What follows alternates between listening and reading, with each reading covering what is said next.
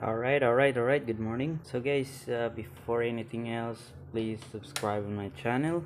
That's the ball and race. So, my content is about basketball and also mini four-wheel drive racing. So, today I'm gonna be reviewing battery, rechargeable. Na siya napalit na ko online and kanina napalit na ko sa mall.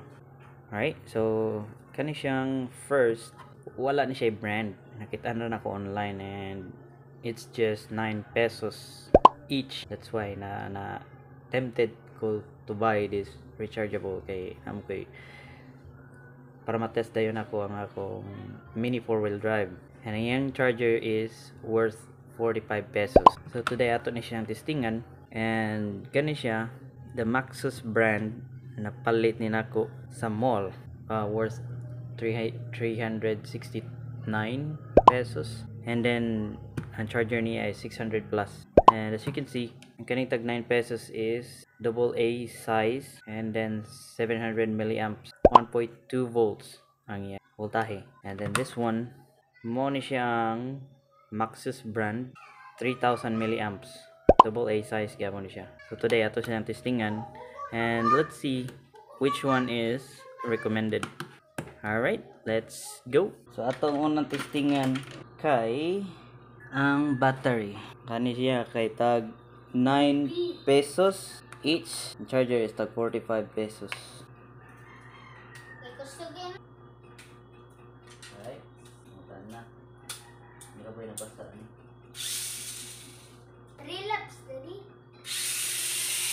Ready, 1, 2, 3. Sabi lang. Go. 1, 2.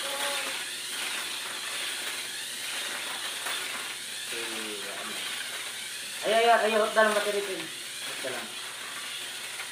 Sila katuyok mo pin. 4 into 4, 5.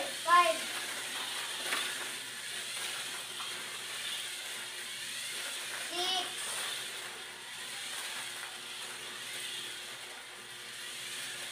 7. No, dagang bagay ko na. 8. Dito rin siya kutong. 8 laps. 3 hours ko siya recharge. Next na to i-test is kaning 3000 milliamp. May 3000 milliamps. Ang brand is Max. This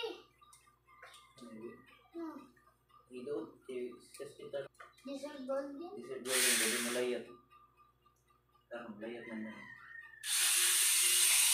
Ready? Go, shoot. Hindi ka takot. Round 2.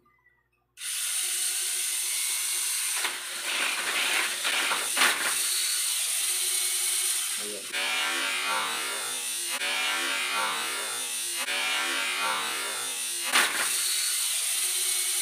Ayan. 3, 2, 1, go shoot.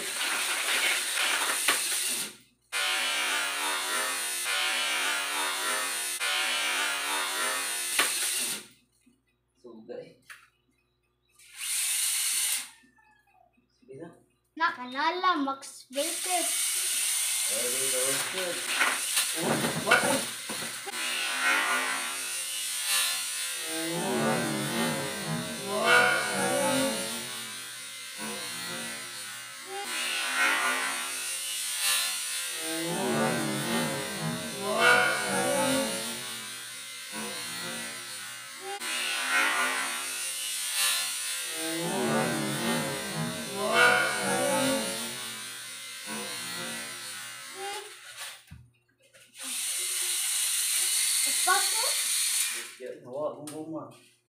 Alright, so ato nakita sa atong testing, ang kaning yellow is dali ra kayo siya malubat and you need to charge it for 3 hours. Same sila, 3 hours nimo siya i-charge.